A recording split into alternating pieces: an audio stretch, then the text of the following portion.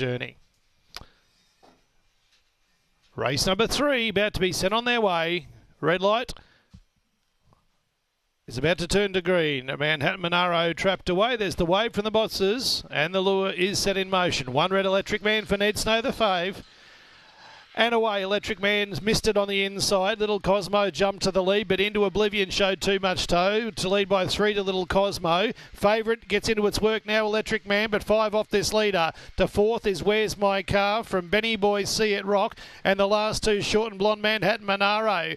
Into Oblivion's now only 2 in front. Electric Man goes on by. Gee, that's a big win. Electric Man, in the end, 3.5 lengths drawing away from Into Oblivion, who had every possible chance. Where's My Car? I tell you where it is. It ran 3rd.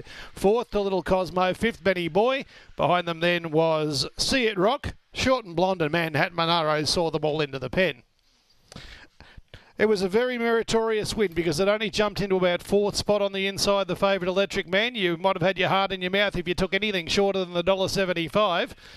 But it has just kept picking them off one by one, got up into 3rd, then 2nd, and you can see it travelling well at the turn.